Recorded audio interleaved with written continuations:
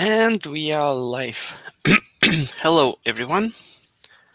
My name is Yuri. I hope everyone can hear me just fine. And I thank you for coming. Today we are going to talk about static analysis and how static analyzers are made, and specifically about type system, which we use. So, about me.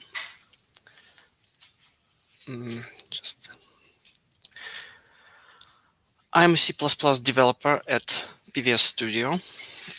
If you don't know, we are developing a static analyzer for C++ mainly, also for C# and Java.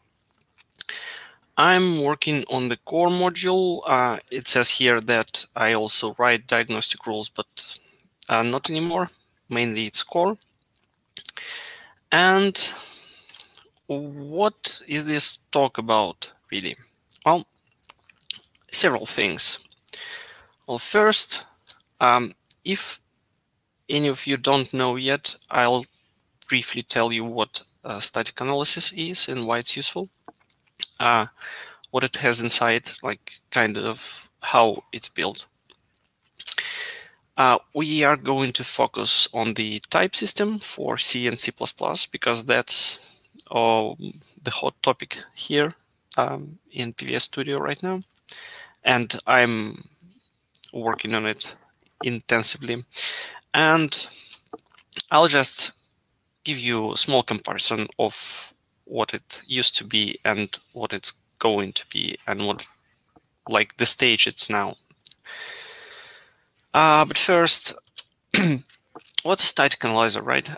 I think it's a term which is not so obscure these days, but still, it's not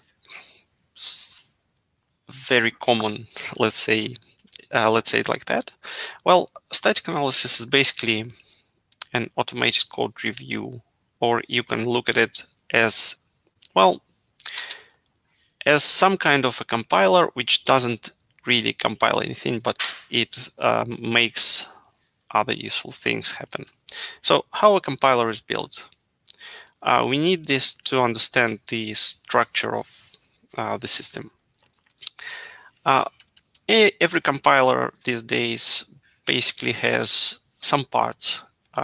First and foremost, it's front end. It's where you feed your source code and you get your syntax and semantics of your program analyzed. And the result of that is a syntax tree. It has usually some kind of intermediate representation. In Clang, it's called IR. And then this thing goes to the middle end, so-called. The middle end module does some platform independent optimizations on your code, on your abstract representation. Then the IR goes further, and then it goes to the backend, which creates assembly code. It does some platform dependent optimizations, and you get an object file which is then linked to an executable or a library. So I think everyone knows this, just a reminder. Now, what's a static analyzer? Basically, it's the same thing, except for code generation and optimization. So again, we still have a front end here, which does mostly the same things the compiler does. And then next, we get, instead of that IR middle end backend thing, we get diagnostic rules which work on your, basically on the abstract syntax tree. It has also some mechanisms like data flow to track variable changes throughout the program, but it's not too important right now. So diagnostic rules of a static analyzer are like compiler's warnings, but they they can afford to give you more information and complain about things a compiler won't complain about, because the compiler has a job of creating your executable, and diagnosing something which does not affect compilation, it's not really its job, so to speak. Okay, so this was a short intro into what we're dealing with. So let's go back to types, which is the main topic, right? In C++ and C, we have quite a huge number of types and quite a type system, in all honesty. So what do we have? We have built-ins. We have so-called derived types. We have user-defined types also. Built-ins are your ints, floats, a void is also a built-in, null pointer, all this stuff which the compiler just knows about. Then derived types are pointers, arrays, which are just pointers really in disguise. References, they would like to be pointers, but they kind of cannot. And functions, which also boil down to pointers in the end. So derived types are basically pointers for the most part. And user-defined types are structures, classes, unions, and enumerations. I don't mention templates here because templates are just another language within a language. They make your life easier, but they make life of compiler guys a little bit harder, I think. And the best part I love about it is that all the types are interconnected in weird ways sometimes, and they are convertible to each other. So it's quite a complex system. This thing doesn't even start to represent the entire complexity. But anyway, let's say you want to create a C++ or C compiler. I don't know why, but let's say you want to. How would you represent types in your front end in order to correctly determine the way what data at which point of the program is used? Okay, so there are two schools of thought, I guess you can say, on this. There's an old way which I think started it all, is representing types with just encoded strings. So let's look at this declaration here.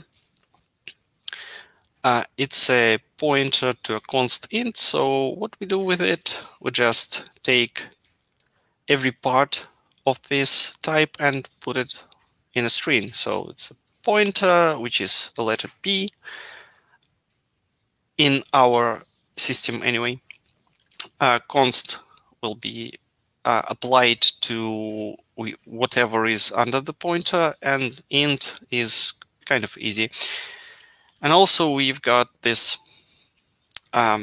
cute character here, which represents a null terminator, of course.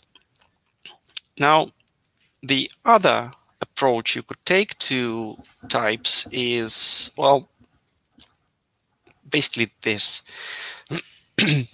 You just take everything you know about types in your language and you somehow implement the entire scheme with interrelations in your front end.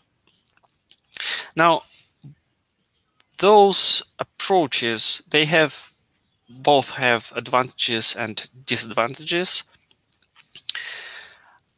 Just a spoiler, it so happens that our analyzer for C++ and C uses the first approach because it's kind of an old code base.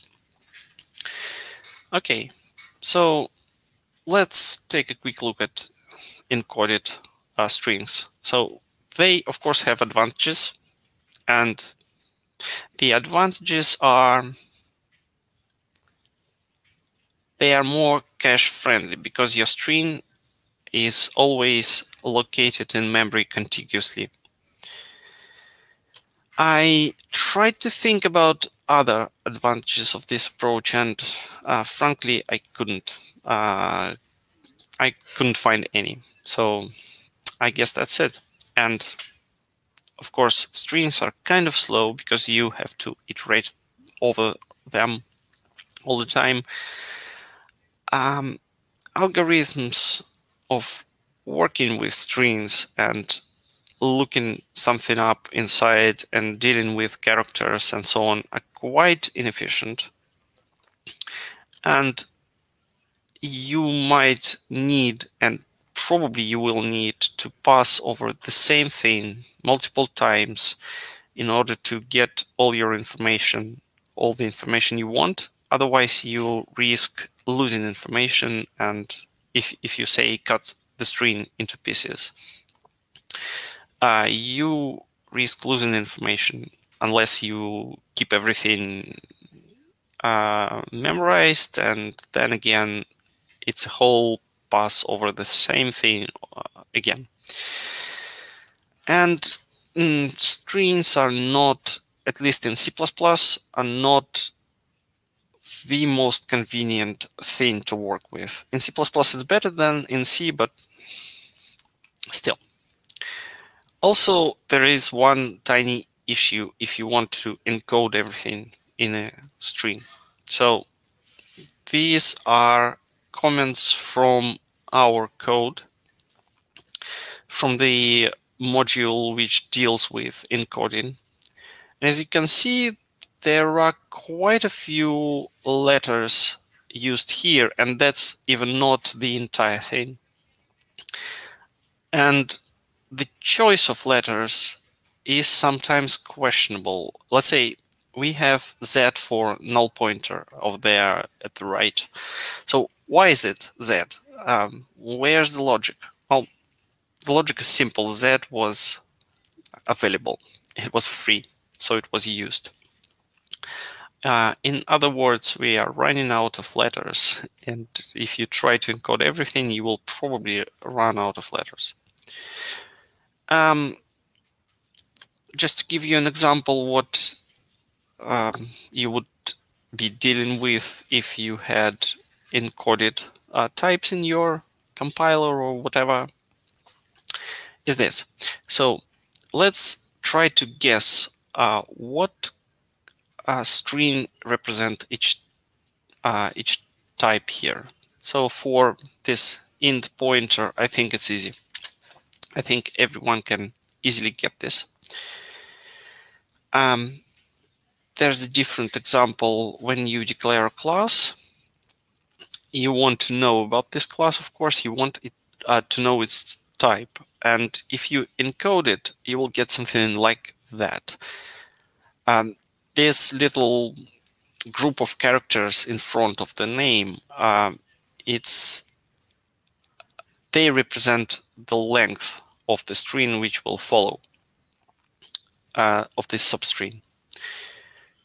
Okay, a more elaborate example, I guess.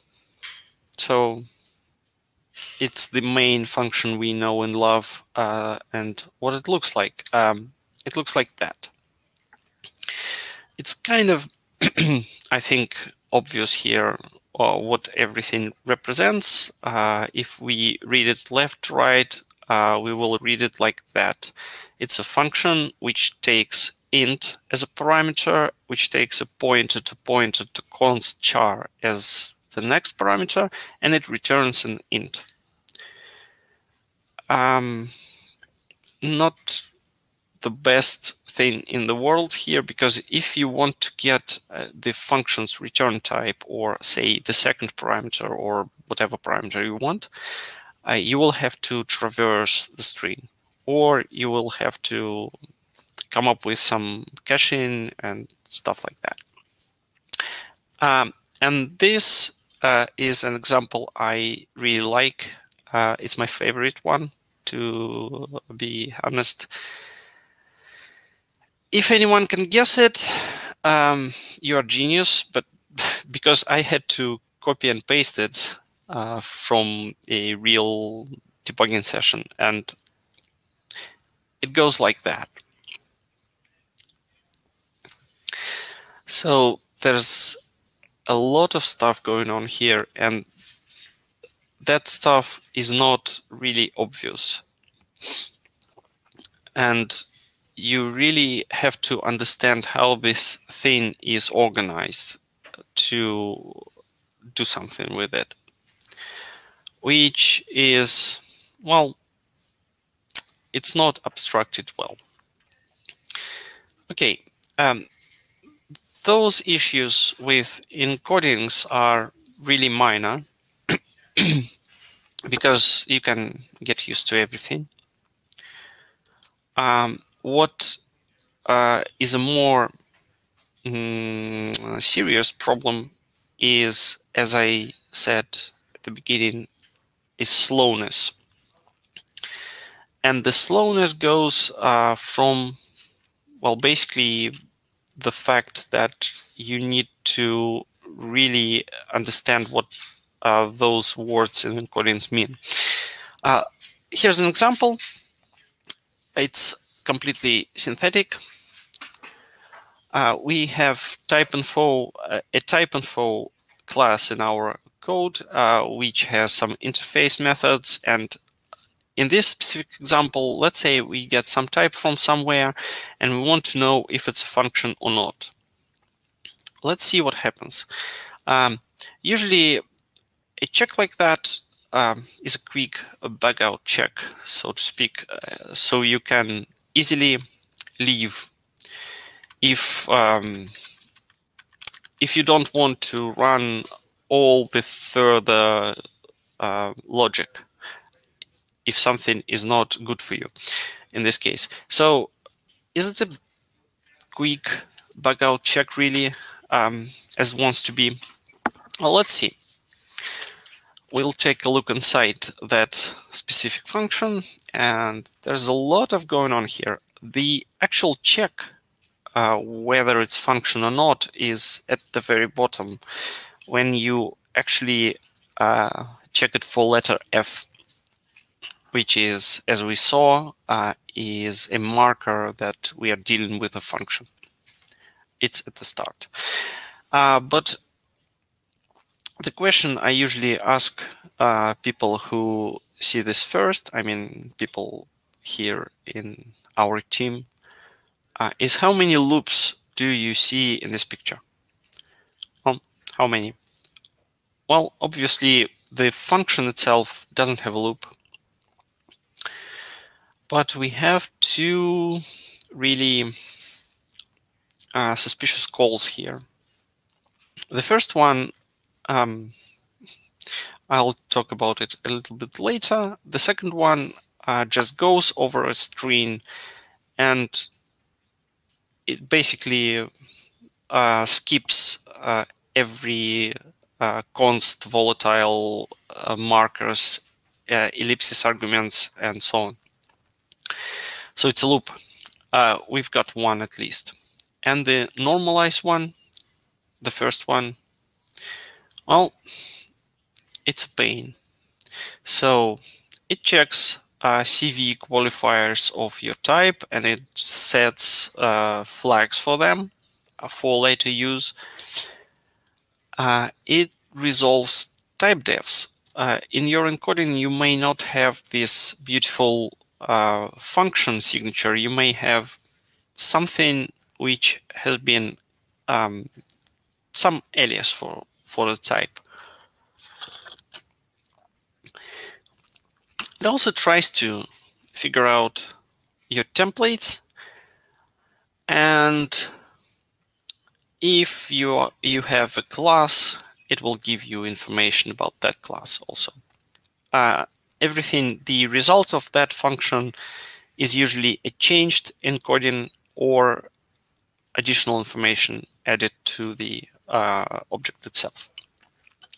Okay, so this one is obviously, it goes over the string. This one goes to the symbol table in the current scope to look up the symbol. This one will just skip because it's too, how to say it, it's too obscure. It does some magic, which doesn't always work. And for classes, you again go and look at the symbol table. Now, what do we have inside of those? This one is obviously a loop. This one probably is just a lookup in the hash map, right? Well, actually not, because it's recursion. Because you may have type defs, inside templates, and so on. And it uses this thing again. This one is heavy recursion, and it loops back to type defs and usings and stuff like that. This one is also recursion because you may want to figure out all those things first. Okay, so encoded strings for types may not look too bad, but they are too bad, really. Now, so why am I telling you this? Well, because of that. Because if you want to check something, if you want to check if something is a function, it must be simple and quick. And at some point, we decided that we need to come up with a better system. So the better system, how would it look like? At this point, I'll play Captain Obvious, and I'll say that it was a brilliant idea. Types in C++ and C are sort of kind of a hierarchy. So, hey, why don't we represent them with a hierarchy of classes and just throw those stupid strings away? And so we did. Here I want to take a moment and just praise Clang, because it was an inspiration for me when I was developing the type system. I didn't copy it exactly, of course, because we have different goals with Clang, but it was really helpful. Its source code is good, and the compiler itself is excellent. So thank you. Thank you, Clang. Now, this hierarchy of classes to represent a hierarchy of entities. How it looks, what it looks like. So we've got the base class for type, which represents just any type. And inside it, it has an ID, because we need to understand what we are looking at. We are dealing mostly with a pointer to the base class. So IDs are different for different types. It has canonical type. So-called canonical type, I'll tell you what it is a little bit later. And all the derived classes which you can produce for different stuff like pointers, references, classes, and so on, they contain specific information. If you take a pointer type, it will have information about the type it's pointing to, so you can easily extract it. Now, remember our code from the beginning with the function check. Well, here's basically the same fragment, but with a new type system. And again, it's a quick bug out check. Or is it? Well, let's see. So the function with many loops and recursions turns into this. You can check multiple types at once, and it just involves checking a single field, basically, in the type class. And this field is a char, essentially. The type itself is kind of small. So that's the idea. I think it's pretty obvious. What may not be obvious is what a canonical type even is. So let's look at this example. We have an int variable, and obviously it's an int, so it's a built-in type, and its canonical type will be also built in. In this case, the type itself and its canonical representation are the same. But things get more interesting when you move to aliases. So let's say you want to create an alias for int and have a variable of that. Type of A will be here this. So the type itself is an alias. It's a type def. We need this information, so we carry it around. And the canonical is what's under the type def. The main reason for having this canonical representation is to avoid dealing with aliases when you don't need to. It also serves different purposes, like for template specializations, but mainly it's for resolving aliases. So what I mean by you won't have to deal with aliases when you don't really need to is, if you take a look at that, you have quite a small alias chain here, but they can grow really long, type defs to type defs and so on. And to figure out the resulting type of A, we need to take a look basically at canonical. So let's take a look at A here, and I'll just show you what it consists of. So it's an alias, it's a using.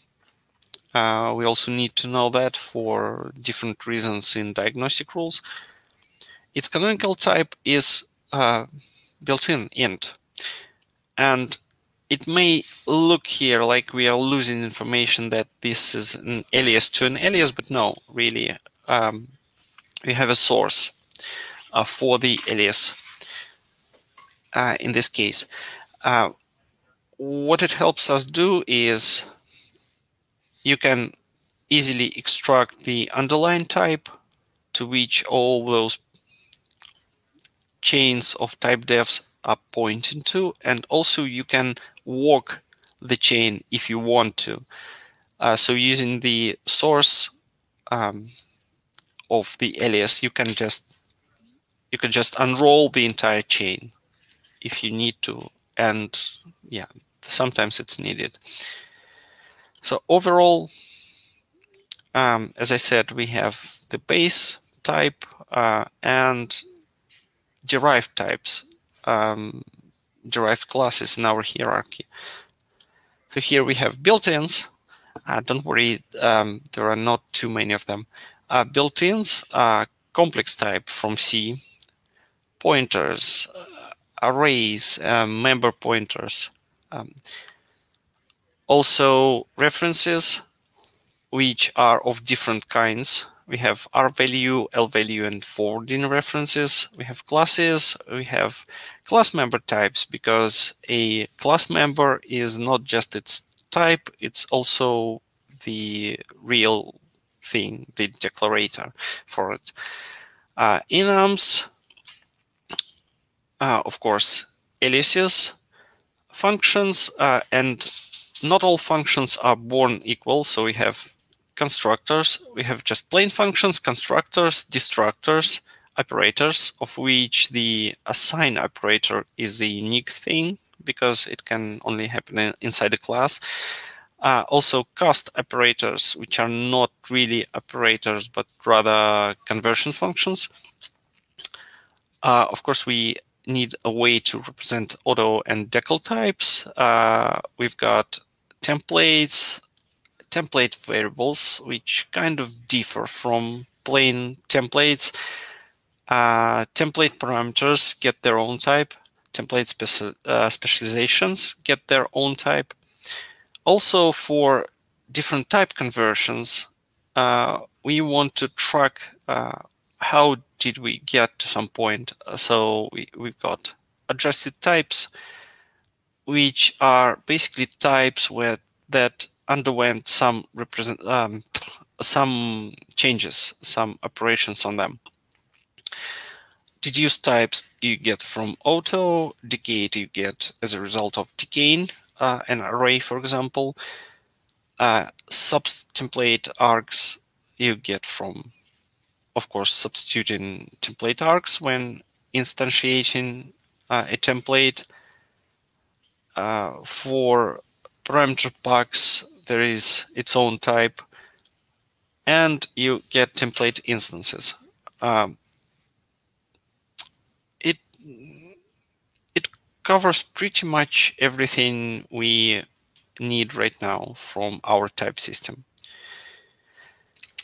And I don't know if you noticed or not, but I kind of dropped the topic, which is an important one, but I just didn't talk about it. It's the topic of qualifiers. You get all those types. It's great and fine, but what if you write const, or better yet, if you write something like that? So here we have a built-in type, which is an int, but we also have two qualifiers attached to it. And in our type system, we have type IDs, right? So would the solution for representing this thing be something like that? I think it's fear-inducing. At least it scares me when I look at that. So really, no. We are not going to do this scary thing to anyone. So what shall we do? Well, again, that's the idea I borrowed from Clang, and again, that's probably the best thing I borrowed from them. I like this concept very much. The concept is called call type. Call type is a type to which qualifiers are applied, and how it works is interesting. So under the hood, it's just a type pointer. So we can look at it as a pointer. What makes it special is if I asked you how many bytes of address you have on a 64-bit system, what would you answer? Most people, I think, would say 8. We are talking systems like Windows, Linux, Mac, the big 3. People who think that we have 8 bytes of address on those systems are kind of right, but at the same time, they're kind of wrong, because you actually don't get to access everything in your address space. In user mode, when you are in your regular application, a pointer contains an address in memory and a byte of zeros. This is because this byte there is reserved for system users. It's not accessible. It's always zeroed out. I think CPUs these days either they can automatically drop it in user mode, or they are going to be able to do it at some point. So that looks like a waste of space, but really it isn't, because that's what helps us to represent different qualifiers on different types. So basically what we do, we take this byte here, we put an address to the actual type instance, to the 7 bytes we have for address, and in this little 0th byte we just put some bits. So we store const, volatile, and restrict for C there, and we've got 5 spare bits really. So what I'm going to, the way to represent qualifiers for types is not to put them inside types, but rather apply them to a pointer which points to the corresponding type. And it works great because those call types, they behave like pointers. You can copy them around, they're lightweight, they don't cost you anything, and you can store them anywhere you want, and so on and so forth. Yeah, so it's just a pointer again. It has qualifiers, it has a pointer to the base class. Of course, it doesn't store it inside as a pointer, it reinterprets it as a number. But anyway, otherwise, you can just dereference it like a regular pointer. You can use the arrow operator and all that good stuff. Okay, so how does it fit together in the grand scheme of things? We've got our type system, which is actually a factory which produces types. You cannot create a type instance yourself. You have to ask a special class to do that for you. And the reason for that is the cache. Why cache? Because you really don't want to have a lot of instances of, say, int inside your compiler or static analyzer, because they will clutter your memory. And how will you know if they are the same type if you have multiples? You can, of course, compare their IDs and information from within them, but it won't be too efficient. So this factory class, which is called type system, it hashes the types it creates based on what you pass to its functions, which actually make types. So every int will be just a single instance in your application. Every pointer to int will be just a single instance in your application, and so on and so forth. So every function, every class, if they have if they are the same type, you will have only one instance. And just for convenience, because we are passing call types around, you cannot really rely on the types methods. You will lose qualifiers otherwise. The type system provides traits. Traits are like type traits from the standard library. They basically do the same things, but during runtime. Okay, so what profit do we get from it? Types are mutable. Once created, they can be changed, and you cannot break them in any way like that. Types are single instance objects, not singletons, but single instance. There's only one of each. You can compare types really by hash values. It makes your life easier. And those call type pointers, they're not nullable. They have unresolved type, so-called, under the hood. If you default construct them, you can dereference them. Nothing bad is going to happen.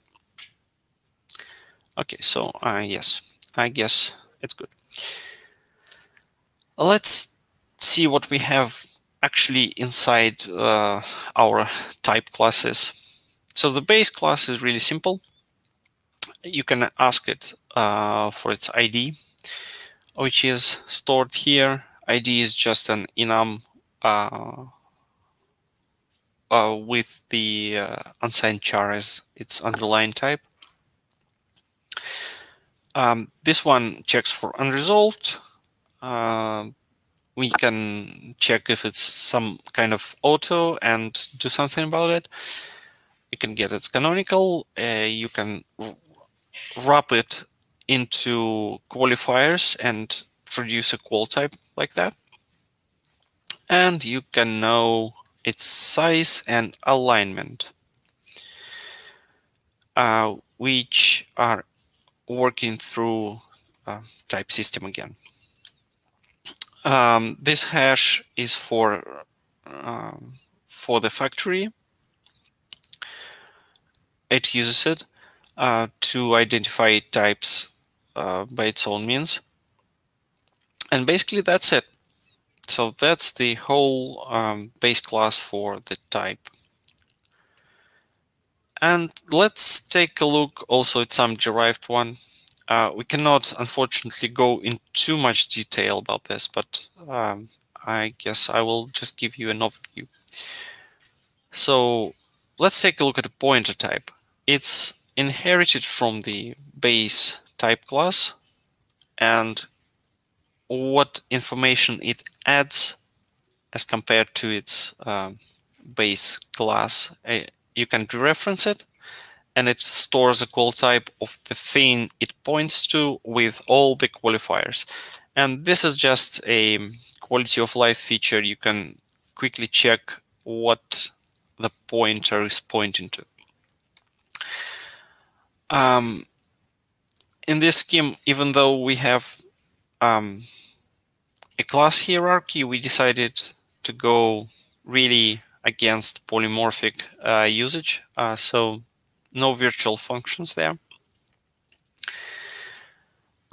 Let's take a hypothetical function which wants to know if you have a pointer which points to an int. It has a stupid name, but it will do. So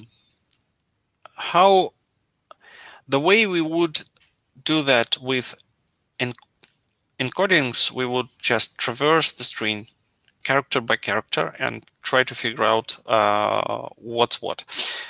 Here, it becomes quite simple. We just try to cast our type to a pointer. If we fail, we just bug out. If we don't fail, we dereference it, try to get it as a built-in type, and do a check like that.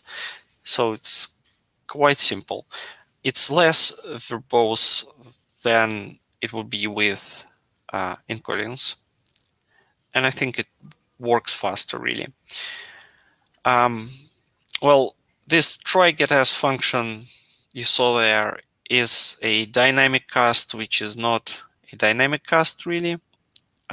It can cast your type pointer you get from call type based on its ID to the derived class you want.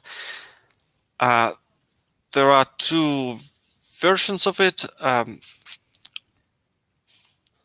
It can cast by type you give it or by ID. And this to function there, it just does that basically. So it just utilizes static cast. Otherwise, it's null pointer. Very close to how dynamic cast would work. And this thing here is a set of templates for each type, which correspond types with IDs. I made a cardinal sin here by creating macros, but this is what, when you create a new derived class from the base type, this is what you should call and give it the type name and the ID. And remember, I talked about traits. There's another way to do the same thing. Again, the same stupid function. You can do it like that. Check if it's pointer, remove pointer, try get as built-in, and go just check if it's an int. And those trait things, they mimic what we have here. This is a screenshot from CP reference, and those are screenshots from our code, really. They just are the same, basically, which we use in our code, and just to deal with call types in the same basically way we would do in our code at compile time if we wanted to use type trace from the standard library. Well, here's just an example of how a trait is implemented. Let's look at decay.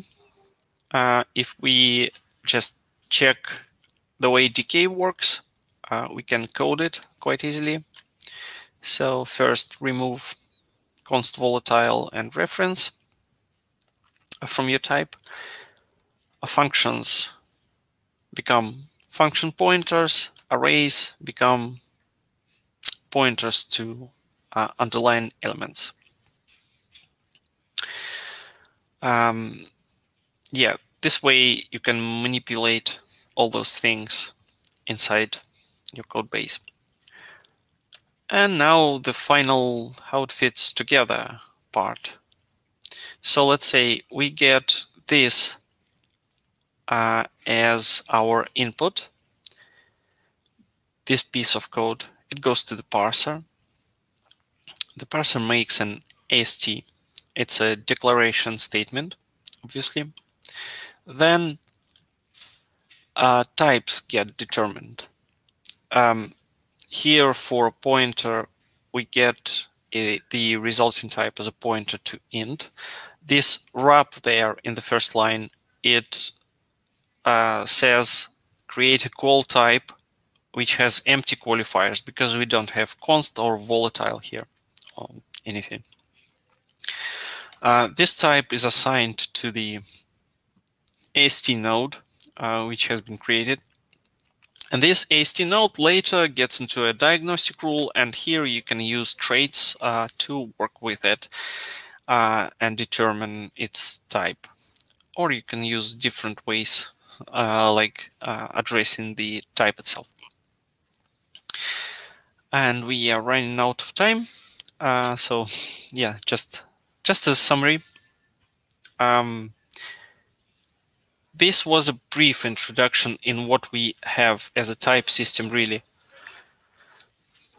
And I just don't have time to elaborate really on that. I could talk about it for hours. Maybe if this topic interests someone, I can turn it into a series of talks and give you more information on any specifics we have inside. But in any case, thank you everyone who was listening to me. And I think right now, since we have a little bit of time, I'll see if we got any questions, and then I'll just answer whatever I get. Otherwise, thank you, and that's it. I don't think we have any questions, really, unless I'm missing something.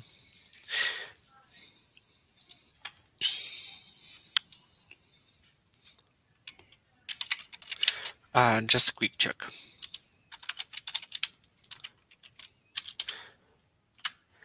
Okay, so no questions. So thank you again, everyone who was listening, and that's it for me. Have a nice day.